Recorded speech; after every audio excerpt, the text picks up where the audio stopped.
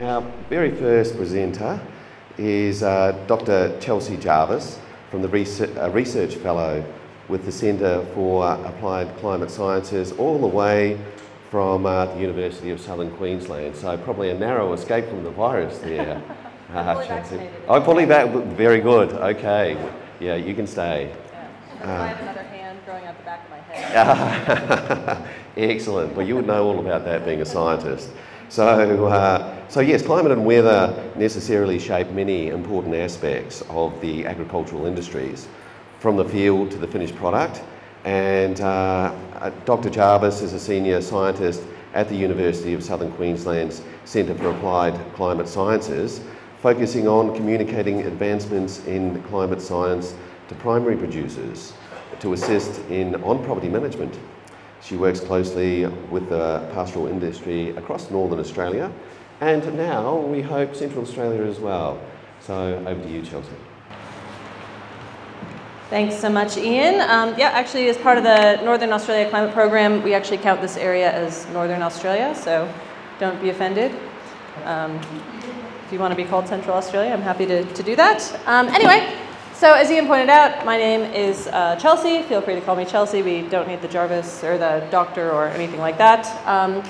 And I am with the Northern Australia Climate Program, also known as NACP. So this is mainly funded by Meat and Livestock Australia, along with the Queensland Government and the University of Southern Queensland. And we are composed of a research development and extension teams, with our research mainly taking place at the Bureau of Meteorology and the UK Met Office. And you might be like, why do we need people at the UK Met Office for Australian climate? And it turns out that our seasonal forecast model, so that's our like 1 month or 3 month model, actually starts at the UK Met Office. So any changes that are going to improve our model to help improve essentially forecasting specifically for Northern Australia starts at the UK. So we have people there being like, hey, let's not forget Northern Australia. Hey, let's not forget Northern Australia. And specifically researching things that are important to this area, such as better representing thunderstorms in our seasonal models, better representing the start of the monsoon and understanding that and how that monsoon comes across, and then how some of that rain maybe gets diverted down to this area, things like that. We also developed some new products that are hopefully a bit more intuitive to use than the ones that are currently available. And then, of course, we do extension. Emily Hines is your local extension officer, also known as a climate mate. And she's available for you 24/7. So if you ever have a question, let her know.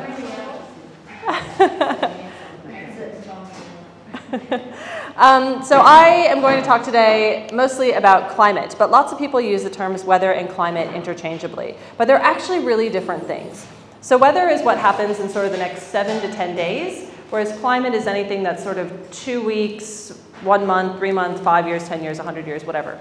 And there are 2 different modeling systems that generate the forecast. So 2 completely separate entities or like systems generate forecasts. And so they're quite different, and you can't use a climate forecast or interpret a climate forecast the same way you can use and interpret a weather forecast, though lots of people do because it's not intuitive, and we'll talk about that in a little bit. But mostly I like to talk about climate or rainfall variability. So because we're talking about rehydration at this field day and things like that, I'm going to be talking about rainfall because, of course, without rain, you have no rehydration. Well, unless you trucked it in. That'd be a bit expensive. So the rainfall for this area is mostly driven by the El Nino Southern Oscillation, or ENSO, the Indian Ocean Dipole, the Pacific Decadal Oscillation. Anybody familiar with the PDO? No? And the Madden-Julian Oscillation. Anybody Madden-Julian Oscillation? Yep, you got a couple. Oh yeah, ooh, that one's popular. And so these things, so the El Nino Southern Oscillation and the Indian Ocean Dipole occur on sort of a seasonal time frame. The Pacific Decadal Oscillation is decades, and then the MJO is sort of 2 to 3 weeks. So they control or influence what's going to happen at sort of different scales. And so if we look at rainfall, this is for Aileron here, 1890 to 2020. The median rainfall, the median annual rainfall from July to June for here is 280 millimeters. And so each one of these bars that's above the line, so a blue bar, is an amount above 280. So for example, this one is about 450 millimeters above 280. So what is that, 6, 7, you know, something. I have a PhD. And then anything below the line is less than 280. So, you know, lots of people like to talk about an average year, but actually, you know, how many years are average? So an average year would be bang on this line. So we have 1, 2, 3, 4, 5, 6, 7, 8, 9, 10, 11, maybe 12, 13, 14, let's say about 15. So in the past 130 years, 15 have actually been average. So what that tells us is that most years we're either going to get quite a bit more than our median, and other years we're going to get quite a bit less than our median.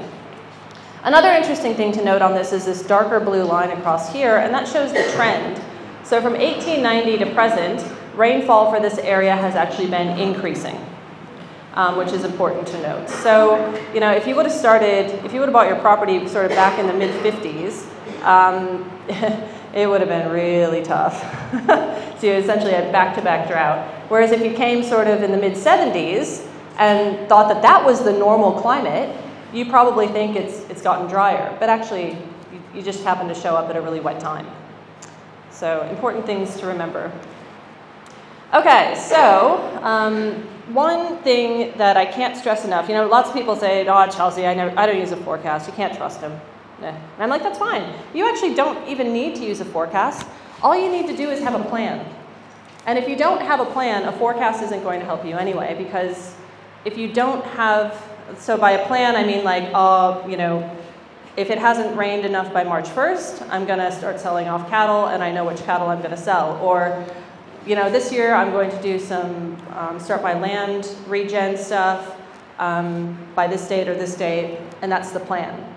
But if you don't have certain dates in mind, then actually forecast won't help you anyway, because it's just, you know, oh, it's going to rain, oh, it's not going to rain. But we'll talk a bit more about that. So I argue that your plan, whatever your plan may be, can be informed by historical information. So if you never wanted to use a forecast, even just understanding your historical data can be really useful. But then if you did want to use a forecast, we'll look at that as well. So this, I realize that there aren't a huge number of cattle producers in the room, but essentially this is accumulated gross margin, so sort of profit on cattle. So these are all different ways, like herd management, with the red being a high stocking rate, and then the other ones either varying by rainfall or varying by amount of feed, or just having a moderate stocking rate. And we can actually see, so this is at Wambiana. I know it's in Queensland, but I've actually looked at NT data and it looks very similar. I just happen to like this graph. So we see, you know, when we do have those really good rainfall years, you have people that tend to be like, whoa, let's slap a whole bunch of cattle on there.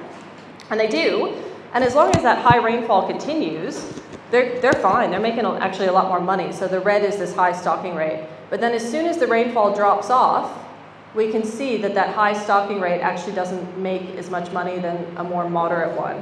And of course, we all know that that would be related to sort of things like land condition, which we've been talking about a lot. And then actually, even when we do get the rainfall, that high stocking rate still doesn't recover to the same level as a more flexible or moderate stocking rate, just again, probably due to land condition. So this is, you know, just sort of an example of how we need to really have a plan.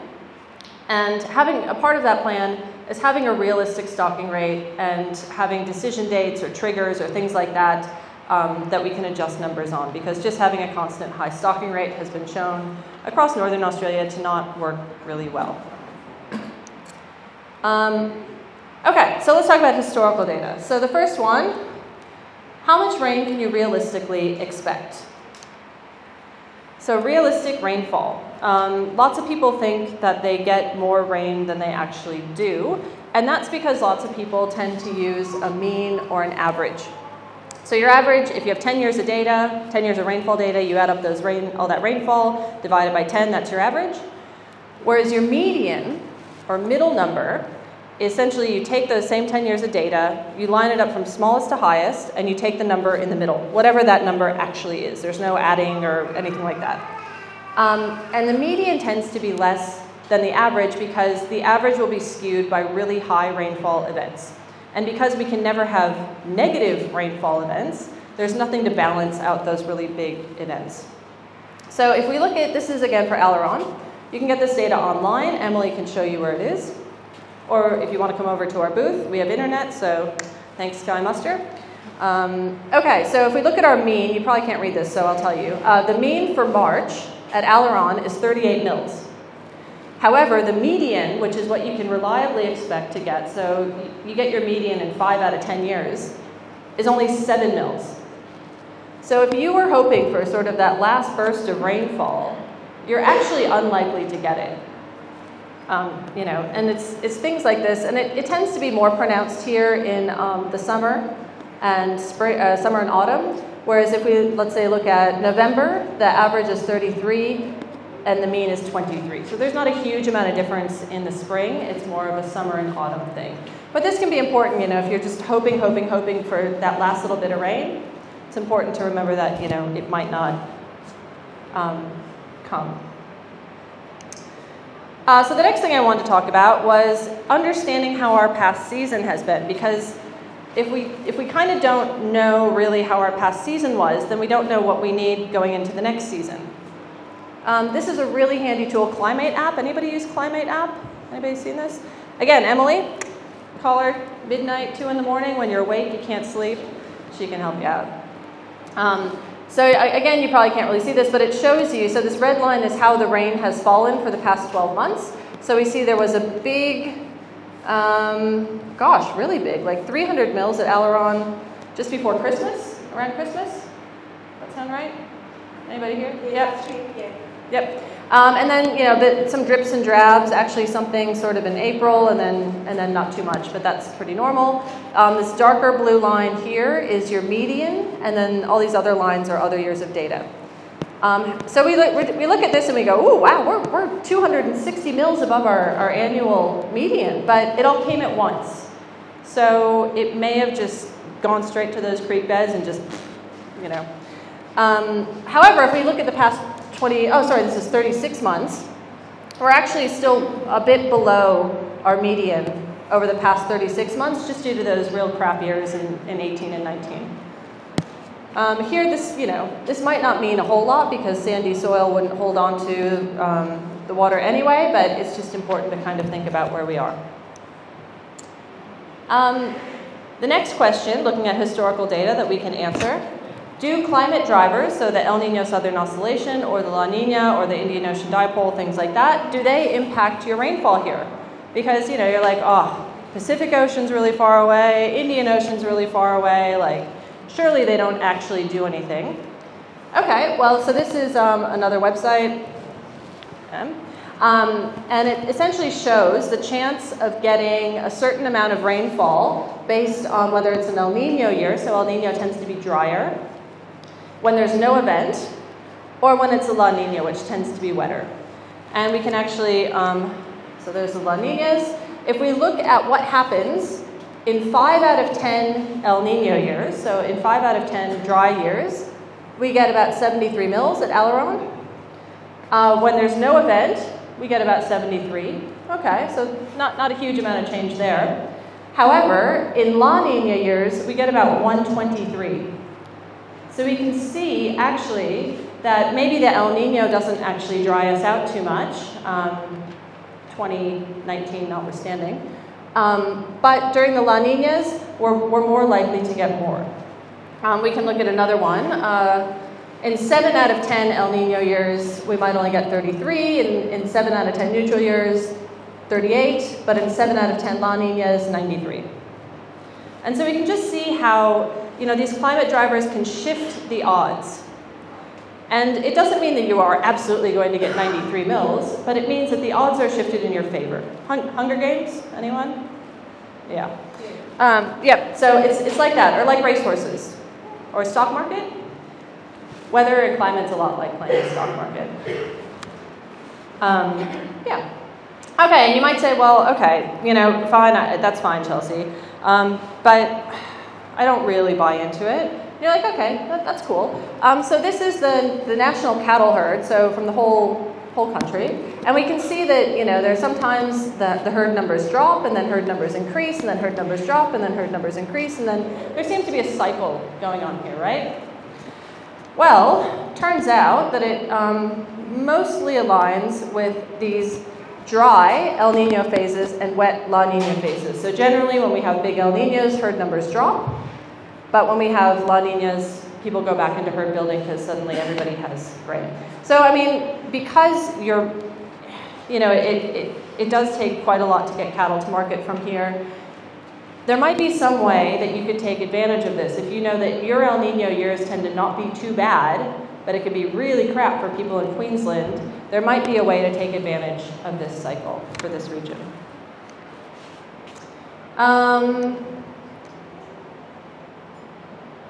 I'm not actually going to show these because you can't read them, but essentially it's showing that, at least in the Barkley, oh really? Okay, I'll skip it. Anyway, in the Barkley, you tend to get more pasture growth on Mitchell, most of them during La Nina years. Okay, so seasonal forecast, because that's what we talk a lot about. Anybody use the seasonal forecast? So this is a 3-month. Yep, cool. So they can be a bit confusing because we see all this blue and we're like, woo, it's gonna flood. But actually, most of these forecasts are issued as a chance of exceeding median. So you need to know what your median is in order to correctly interpret this. This forecast happens to be for October. And so the median for October here is, you know, like 10 mils or something. So it looks really nice and sexy, but actually 10 mils isn't probably terribly exciting for most people. So it's just important to remember that the colors are just showing chance of exceeding median, but we don't know how much more than the median. We don't know when in that month it's going to happen, and things like that. So they're a vibe. They're showing you, oh yeah, there's rainfall around, but you know. Here's what I call a dry forecast. And generally, you know, most people like to look at this one and go, ooh, yeah, I'm gonna hope for rain on this one. And you can, I mean, that's, you know. But if you're not into forecasts, if you don't trust them, I would advise that you would trust a forecast that looks like this, because the BOM tends to predict dry conditions better than wet conditions. And also, if you have dry conditions, so if this was a forecast for October to December 2019. It was issued in September. And it would have looked like this in August too. So about the time that some people are mustering, you know, we already know you're probably not really going to get any rainfall until at least January. And depending on how much feed you currently have, if you saw a forecast like this, you might end up trying to sell a bit more rather than try to hold them through the next 3 or 4 months. So yeah, it's important. And then if you do get rain, oh, you're winning, you know, you can spell some land or something, but at least you haven't held on and hoped for rain. This is a no hope forecast. Don't hope for rain when you see something that looks like that. I'll skip that. How can we use a seasonal forecast? So I just mentioned it, adjusting herd numbers and stocking rate. We've been talking a lot about, you know, doing like major earthworks in order to, you know, help rehydrate the land and things like that. If you know you're going to be coming into some dry conditions, because these things go in cycles, maybe it isn't the right time to go splashing out a bunch of money to do earthworks moving when it's just going to be dry for the next couple of years. Things like that. But if you know a wet year's coming, you might kind of move up that timeline to get those weirs and things in before the rain comes.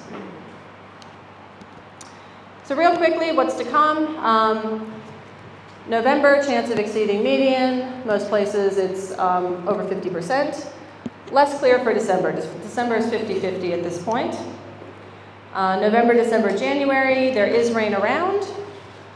But yeah, and then if we look at this, so this is a different forecast. This is the European Centre forecast. But it pretty much says the same thing as the BOM. For this region, anything in white, it's kind of a 50-50 chance. So not a huge amount of information in the forecast at the moment, specifically for this region. But chat with Emily in a couple weeks or a month and see if it's changed at all, because they do change quite a bit. And going to end in just a second. Hope is not a plan. It's always a good message. Okay, so final slide. This is a forecast. Anybody use these? Elders, Willy Weather, the 7-day forecast? Yep, okay, cool. So we can see here on Sunday the 10th of October, there's an 80% chance of rain, okay? And then the rainfall range given is 2 to 8 millimeters. So we look at this and we say, okay, there's an 80% chance of at least 2 to 8 millimeters. Cool? No, actually, what this forecast means is that there is an 80% chance of any rain, and any rain is defined as at least 0.2 millimeters. So there is an 80% chance of 0.2 millimeters. There is a 50% chance, or a 1 in 2 chance, of 2 millimeters, and there's only a 25% chance, or a 1 in 4 chance, of 8 millimeters. And every single forecast that's written this way, where there's a percentage chance of rain and then a range given, that's how you interpret all of them. It doesn't matter if you go to the Elders side or the Willy Weather side or anything. Is that news to anyone? Couple, yeah. Because most people, they go, oh, the bloody bomb, they always get it wrong. We only got 1 mil. No, it's actually, they just write the forecast in a very non-intuitive way. However, they will be changing this forecast early next year and making it clearer. But please tell everybody that you know and like. Thank you.